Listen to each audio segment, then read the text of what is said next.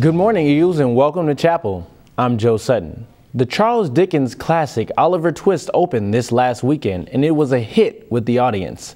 The actors gave enthusiastic performances with everything from song and dance and choreographed fight scenes. Eagle 7 caught up with star Marissa Jacobus to get her take on the performances. So I get to do a lot of singing and acting and dancing, and it's a lot of different fight scenes and running around, and just I like the physicalness of the show. It's been so fun, and I'm ready to do more shows. There are only 2 shows left, tonight and tomorrow, and tickets are going fast. Be sure to reserve your seat today at the ticket office. As the fall seasons come to a close, one team continues to stand out. The Northwestern volleyball team is dominating the UMAC conference. I sat down with a freshman volleyball player to get more details on the game plan behind the winning season. With great coaching and an abundance of talent, there's no stopping the Lady Eagles. The University of Northwestern volleyball team has had a lot of success over the years. We caught up with freshman Jackie Foster to ask her opinion on what it means to be an Eagle. We really focus on putting the team above ourselves, especially when we're out there playing. That's been our theme this year, is team above self, and really just focusing on winning being the second thing that we're worrying about, and the first thing is really just loving each other on the court and being a witness to everybody else that's watching.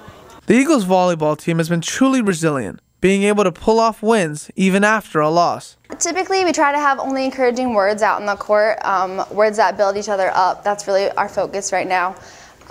If you get a point, obviously we're celebrating, and if you didn't get the point, we just think about getting the next point and winning on our side. As the year comes to a close, the underclassmen are already looking for ways to improve for next season.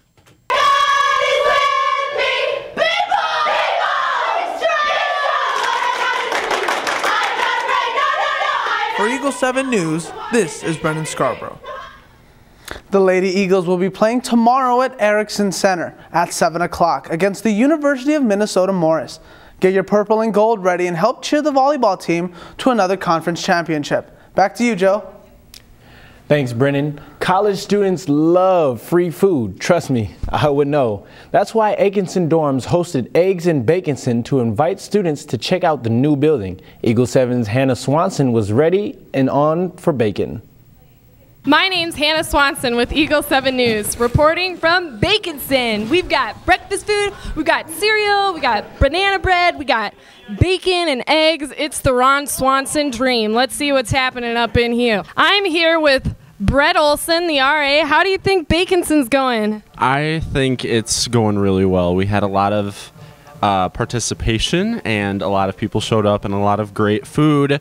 To all the people that made it, you're awesome. I'm here with Isaac, and I'm going to taste test your bagels while you tell me what your favorite thing is about Baconson. All right. Well, you know, my roommate's actually not in tonight, so I haven't been around. I was around for a little bit just looking at everyone and everything, and it's looking great. I'm going to have to get out there later and get some of that food. Right on, sunshine. What's your favorite breakfast food?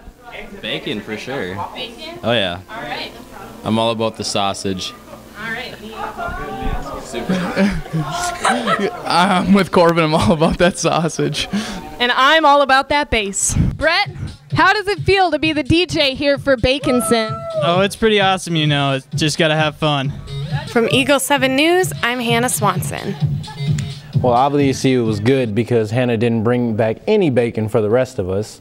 But on to other news. The weather has taken a turn for the worse this week, but I've been praying for sunshine. Hannah, can you give us just a little taste of what we should be expecting in these next coming days? Well, Joe, it ain't pretty. It's time to say goodbye to the gorgeous fall weather and get back to the good old cold Minnesota.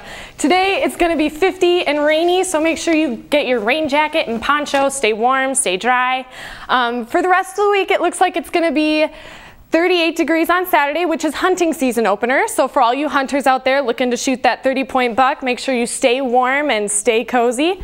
Sunday, 38, Monday, 31, Tuesday, 30, Wednesday is going to be 32 and 29. Make sure you stay warm when the snow comes. Back to you, Joe.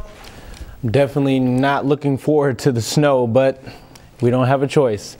The temperature is dropping and we're starting to see a lot of people wearing scarves. However, one girl has decided to use her scarves for a different purpose and has inspired students across campus to do the same. A story of beauty and bravery. It's been a really great experience. Where one girl has stepped out of her insecurities. This time I decided that I was going to be bold about it. And embraced the person that she is.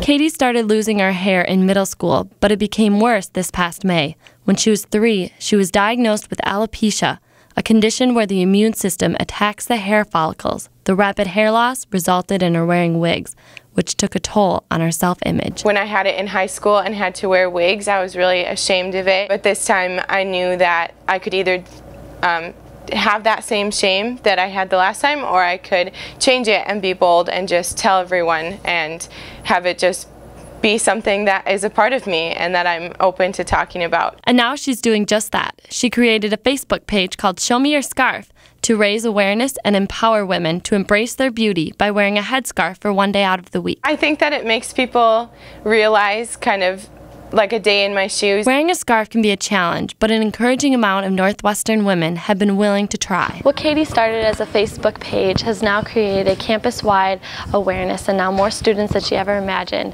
have been involved in this movement. So many people have come up to me and told me like, wow, like, you've been an inspiration to me. And though Katie has received attention for her impact, she has expressed great humility. That's the point. It's not that they should know who I am, but just the fact that more people are understanding what it is and that it's something that can happen is the best part. For Katie and Eagle 7, I'm Ashley Arneson. Wow. Katie, thank you for being bold and sharing your story with us. Well, that's all the news we have for you this week. Be sure to check us out on YouTube and Twitter. I'm Joe Sutton, and have a great weekend, and don't forget, stay fly.